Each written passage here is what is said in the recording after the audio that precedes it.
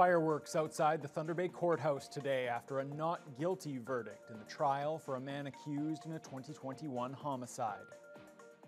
Good evening and thank you for joining us. A Thunder Bay man was found not guilty of second-degree murder today. 33-year-old Dustin Moffat has been acquitted on all charges in connection with the stabbing death of 16-year-old Cody Furioso in June of 2021. Lee Noonan joins us in studio with the details. Lee? Thanks, Riley.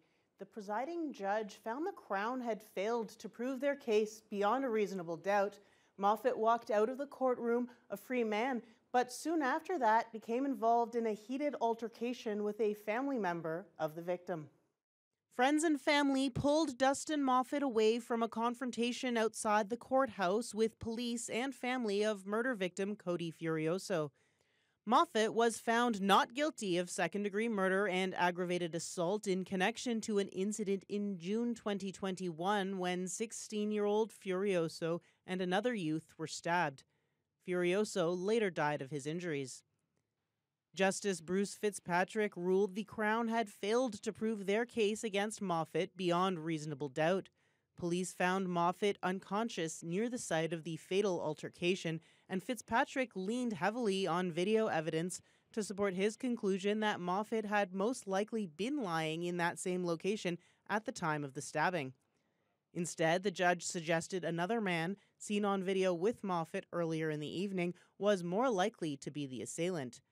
Although the surviving victim did identify Moffat as the assailant in court, Fitzpatrick noted that he also admitted to poor recall of the events and to having seen Moffat's photo online. The justice also pointed to physical differences between Moffat and the description given by the surviving victim immediately after the incident.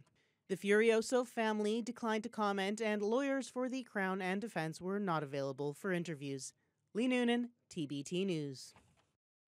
City Council's first deliberation meeting for the 2024 budget saw a small decrease to the proposed tax levy hike. Council also discussed more money for the public library and the police force, but decided to get more information before making those decisions. Basilios Bellows reports. It was the first opportunity to make changes to Thunder Bay's proposed 2024 budget.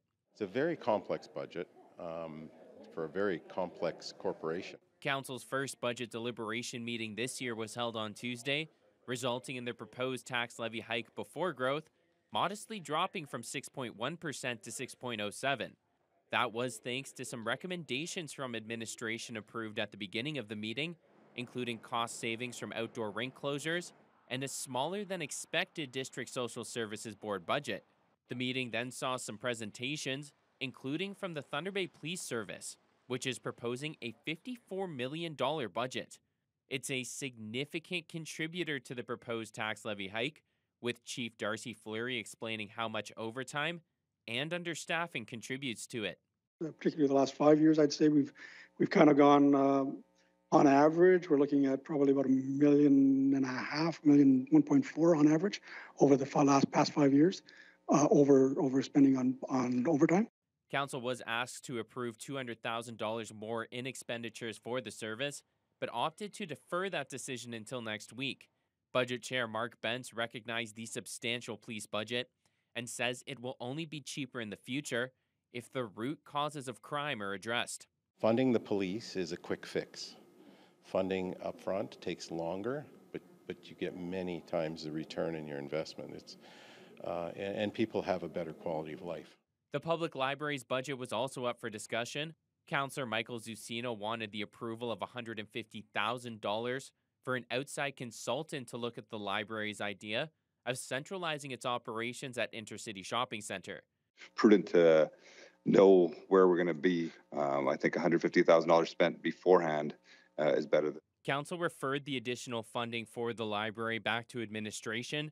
City staff are now expected to bring more information on Thursday for the second of 4 budget deliberation meetings.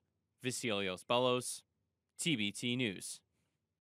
The municipality of Shunya will see its tax levy rise by just over 5% this year. Shunya Council met last night and approved the $11.5 million budget for 2024 with the originally proposed tax increase. Some costs have gone up with inflation, but Shunya's OPP policing contract has actually gone down slightly. CAO Paul Greenwood adds that administrative costs are expected to drop significantly from $1.1 million last year to just over $870,000 in 2024. The budget also recommends a transfer of $236,000 from reserve funds to keep the tax levy increase at 5.25%.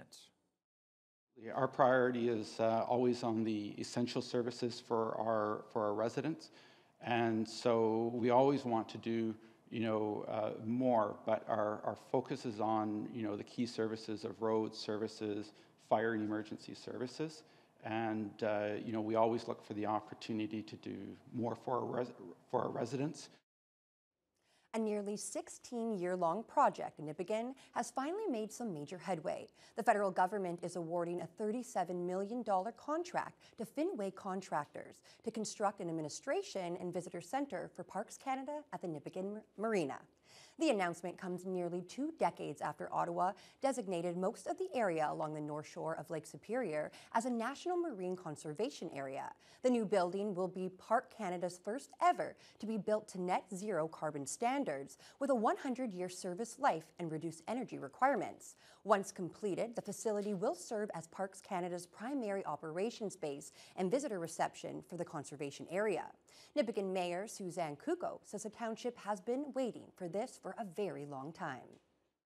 It was October 25th, 2007, when Prime Minister Harper was here at the Nipissing Marina and announced the establishment of this conservation area, and to now where we're getting an actual headquarters and a building in Nipissing. So it's very exciting. When we have assets like this, investments from the federal government through Parks Canada, it allows that region to continue to be able to highlight the beauty of the region for visitors and for permanent residents. Construction will begin this summer at the chosen site, which is currently a large parking lot at the Nipissing Marina. The government says the building will be ready to open in 2026. Members of the Ontario Legislature were in Thunder Bay today to conduct provincial pre-budget consultations. The All-Party Committee on Finance and Economic Affairs held public hearings at the Delta Hotel, giving area organizations a chance to voice concerns ahead of the 2024 budget. Josh Morano reports. Party members from the PCs, the Liberals, and the NDP listened and voiced their opinions as Thunder Bay stakeholders made their cases for inclusion in the upcoming budget by the Ford government. One of them was the Ontario Network of Injured Workers Groups, led by Steve Mantis. He believes the WSIB is not helping protect workers and believes a cost shift will make things worse while simply saving the government money. Employers are now paying 30% of what they paid 30 years ago. And as a result, well, why should we invest in prevention? Why should we invest in health and safety if we can get that return on investment other ways? By not reporting, by managing claims rather than managing health and safety. What affected us the most is the claims that does not get reported. And the claims that are not getting reported is mostly by the residents with the second language or underserved and underrepresented people. Up to 80% of claims that are initially turned down are either overturned in part or in full at the appeal stage. So that's very, very significant. And in that period of time, those workers are suffering. Mantis adds a study taken by Street Health in Toronto found that 57% of the homeless people surveyed had a work injury or illness. Poverty-Free Thunder Bay also spoke to voice their concerns over the city's high homeless population. The NDP's Terence Kernahan was very involved in the discussion and feels not enough is being done throughout the province to keep poverty from getting worse. You know, we hear that here in Thunder Bay, the homeless population is dramatically overrepresented by Indigenous folks. You know, the government has the opportunity to fix this. They have a $5.4 billion slush fund that they could spend on making sure that people had the assistance that they need. But unfortunately, they're choosing to look away. They're ignoring the problems that they have created. Following these budget consultations, the parliamentary members will reconvene ahead of the 2024 budget, which is expected to be announced by the Ford government sometime in March or April. Josh Morano, TBT News. Ontario's doctor shortage has reached another alarming level. The Ontario Medical Association says 2.3 million Ontarians now don't have a family doctor. Leah Larocque explains. Alexandra Zanis' search for a family doctor has been exhausting. Yeah, it's a nightmare. I've been on the provincial list, so Healthcare Connect, for about 5 years. I call out to physicians' clinics. The most recent one was 6 years wait list. Without someone to go to, she's waited hours at walk-in clinics or urgent care. 6-7 hours on a good day to get into a walk-in, a different doctor every time. And you have to be there 45 minutes before registration even opens. It's a similar frustration for 2.3 million Ontarians who don't have a family physician. The Ontario Medical Association says Ottawa is short 171 doctors, second only to Toronto, short 305. It runs a full gamut. Now, the largest proportion of those will be family medicine. In a statement from the Ministry of Health, they say the province has made progress, including adding new family doctors across Ontario, and have expanded medical schools, adding hundreds of undergraduate and medical seats, including right here at the University of Ottawa. Those in family medicine say things will get worse, largely because of burnout or retirement. I feel defeated at the end of every day that of the 30 people that I can see in a whole day of 12 hours now, maybe only half of them will get the care that they require. The rest of them will be on a wait list somewhere else. Requiring if your clinic is accepting new patients. Doug Thompson's doctor of 30 years is retiring. You're not accepting new patients. The former city councillor has had no luck finding a new one. Contacting all local clinics. I think now I'm up to about 15 different clinics. Far away as Cornwall. I'm looking at Arnprior and Renfrew. For Zanis, her hope fading. Oh man, what am I going to do? I don't know. In the long term, I can't imagine being here if I wanted to have a prospective family and struggling with this. I would want to move. Leah Larocque, CTV News. Big opportunities in mining, forestry, and energy were highlighted today at the Prosperity Northwest Business Conference and Trade Show. The event was meant to connect communities and industry and set the stage for economic development in the region. Jess Clement has the details. Hundreds of local delegates made their way to the Valhalla Hotel Wednesday for the Prosperity Northwest Conference and Trade Show. It featured over 60 exhibitors, as well as various panels that allowed attendees to share strategies on partnerships and opportunities in the Northwestern region. The main focus was on mining, Indigenous engagement, and forestry opportunities. It's all about collaboration and working together, as seen between the partnership that was created to bring this event forward by the Anishinaabe Business Professional Association and the Chamber of Commerce, right? So that, just in itself, having that partnership, bringing the event forward is also very important. Jason Thompson, board member of the Anishinaabe Business Professional Association, notes that this is the second year the ABPA has co-hosted the Prosperity Northwest Conference. He says the event is a great way to foster partnerships between local professionals, networks, and organizations, and set the stage for economic development initiatives and projects. He adds that the event is also a great opportunity for Indigenous business owners. I think it's important, too, that, for me as an Indigenous business owner, that we're also participating in events like this and ensuring that, through the efforts of reconciliation, we're being seen. And we're also, looking at these opportunities and taking advantage of the opportunities, right? So that's important for me as an Indigenous business owner and an advocate for the inclusion of Indigenous people. During the conference, the Thunder Bay CEDC announced a collaboration with Fort William First Nation, the ABPA, and the Anishinaabe ASCII Development Fund on a study aimed at exploring the economic impact of Indigenous people and businesses in Thunder Bay. Commission CEO Jamie Taylor says this collaborative study seeks to support the growth and development of Thunder Bay as a regional service hub. Communities are visiting constantly for whether or not it be education or healthcare, just general shopping, and we want to be able to quantify that value because we feel that that number is significant in our community, and we want to really value to our community what Indigenous people and business are bringing. The study is expected to be finished at the end of the year. Jessica Clement, TBT News. The president of Avalon Advanced Materials was a special guest at an event last night in advance of the Prosperity Northwest Conference. The social event brought together stakeholders in various sectors to mingle and connect and listen to keynote speaker Zishan Syed. His presentation focused on making sure local stakeholders understand the external environmental challenges for Avalon's proposed lithium processing site on Lakeshore Drive, as well as what Thunder Bay means for the future of the sector. Syed says he enjoys going to conferences like Prosperity Northwest as it allows him to meet new businesses and make connections. I really like the sort of mantra of the conference about being a catalyst for connections and partnerships. That's really been Avalon's MO from day one. Nobody alone achieves greatness or success. And I think that's really the story of Canada. A lot of different groups come together. We all share a vision, a passion. We're very energetic for what Canada and Ontario can contribute. The city's council composition committee is holding 2 more pop-up sessions this week to gain public feedback in the effort to rethink the way Thunder Bay is governed. Committee members stopped in at the 55 Plus Centre today. The 6-person committee of local citizens has been tasked with recommending changes to the structure of City Council, which could impact the at-large and ward system and the overall size of Council. The committee wants to find out how residents interact with Council and what they think of the current structure. A survey can be filled out in person or online.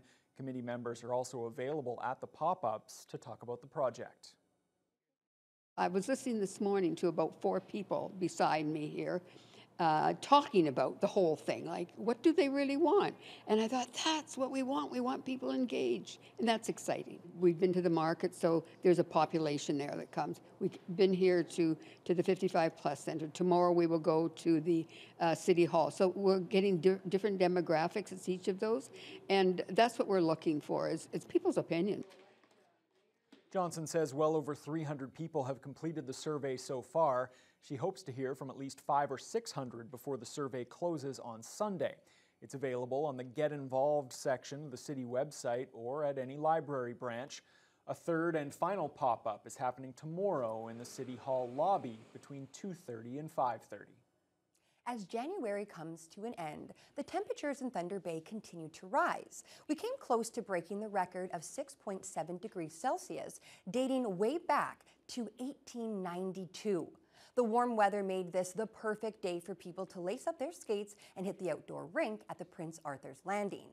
People from around the city took full advantage of the beautiful conditions down at the marina this afternoon. Everyone we spoke to said they were very happy to get out of the house and go for a skate without having to bundle up or freeze their feet. I think it's perfect because you don't have to bundle up in hats and mitts, and you can just come out here in a sweater and have fun. Yeah, it's just nice weather. It's perfect time for skating. It beats being in a sauna, so I come out, it's really warm, surprising. You just wait, when the sun comes out, this place will be just packed here. The rink at the marina has an underground cooling system which allows it to remain frozen and in good skating condition, even when the temperatures rise a few degrees above zero. Yeah, and it's a good thing for that cooling system today because hot weather Haley strikes again. The temperature still way above average and way above the freezing mark, Haley. Absolutely. Just as a reminder, our average for this time of year is -7 for the high.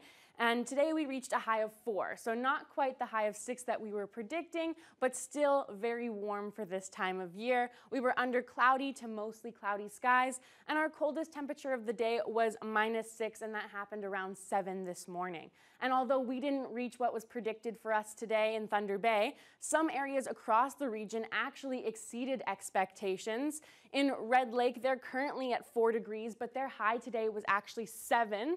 And then in Kenora, their high was 8 today. They're currently at 5. Fort Frances was the big shocker today, though. They actually made it to double digits. Their high was 10 degrees today. They're starting to cool down a little, though. They're now at 7 degrees. Dryden and Atikokan are both at 6 degrees. Atikokan saw a high of 8 degrees. And then over in our east side of the region, Greenstone saw a clear sky day today. They are now under clear skies and at 1. Marathon is also at 1. And then both Wawa and Sault Ste. Marie are at 2 under cloudy skies. for Thunder Bay tonight. We are expecting to drop down to -3, feeling like -9 with the wind chill. We're going to see increasing clouds throughout the night, and we have a 30% chance of precipitation, and that's going to transition as it gets colder from drizzle to potentially flurries, and then of course that risk of freezing drizzle will be present as well. So very warm day again today, but now we're looking at a messier evening for the region. I'll have more details on that later though. Okay, Haley, did I hear you correct? 10 degrees, 10 degrees to the west of us? I know, in January, double digits the in end, January. the last day of January. Yes. Yeah. My goodness. Okay, thanks a lot, Haley. All right, well, turning to national news now, there are more than 24 recommendations that have been made. It comes from an inquest after a former soldier killed 3 members of his family and himself. We'll have those details and more for you when we return right after the break. It took many months to ramp up the care that he so desperately needed. This despite time being of the essence.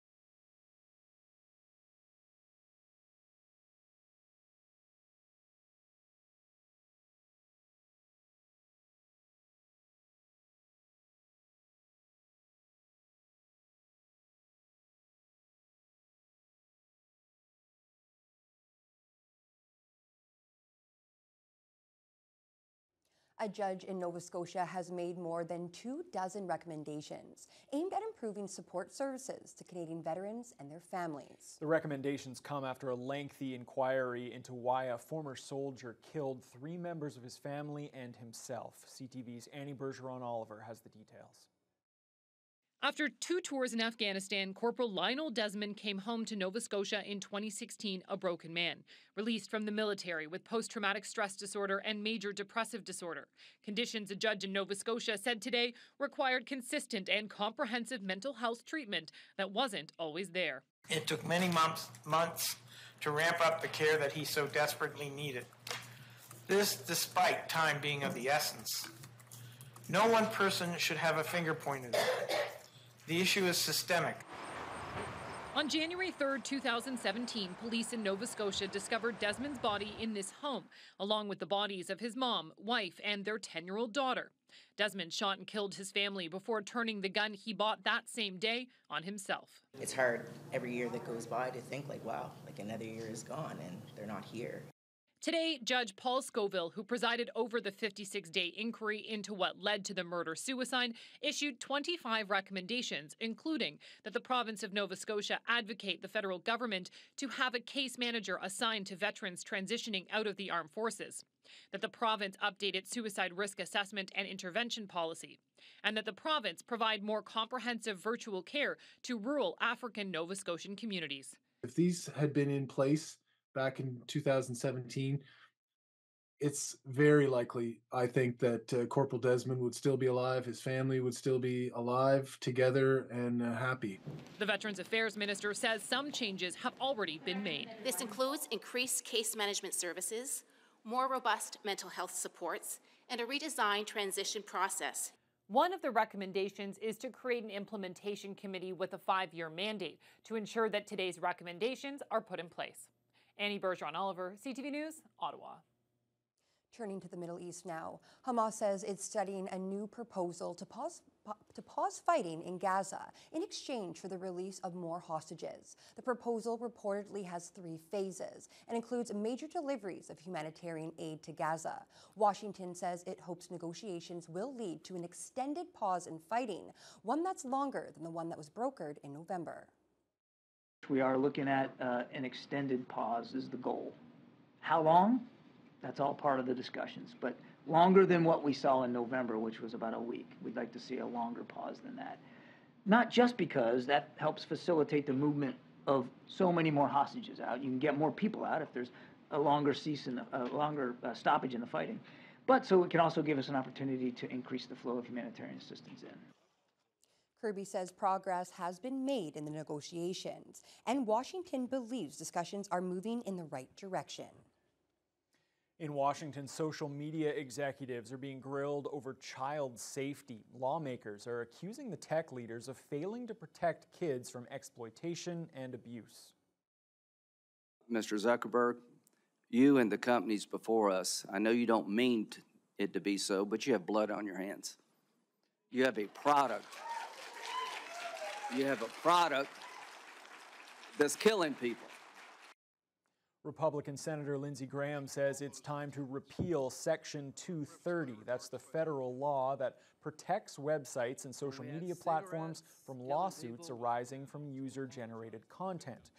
Parents of children who were harmed online were in the hearing room. At one point, a senator called on Meta CEO Mark Zuckerberg to apologize to them directly. Would you like to apologize for what you've done to these good people? I'm sorry for everything that you have all gone through. It's terrible. No one should have to go through the things that your families have suffered. And this is why we invest so much. The chairman of the hearing called online child exploitation a crisis fueled by rapid changes in technology that give predators powerful new tools to target kids. Well, perhaps now we need this next story more than ever. It's always good to hear from an old friend who just wants to check in. Well, Elmo checked in with the internet, and thousands of responses from T-Pain to the President of the United States were emotional. ABC's Will Reeve has the story. Oh, hi! Elmo's so happy to see you! You're Elmo's friend. Elmo really loves friends. It started as a simple question from one of America's most beloved characters, Elmo, taking to X to ask, how's everybody doing? With nearly 200 million views and tens of thousands of replies, the earnest question unleashed an avalanche of responses from so many dealing with difficult issues. Men and women from all over writing in with statements like, Elmo, I'm suffering from existential dread over here. And every Monday, I cannot wait for Friday to come, every single day and every single week for life. Fresh off a heartbreaking Lions loss, the Detroit Free Press speaking for many, saying, we've been better. Rapper and singer T-Pain adding, I'm just looking for somebody to talk to and show me some love, if you know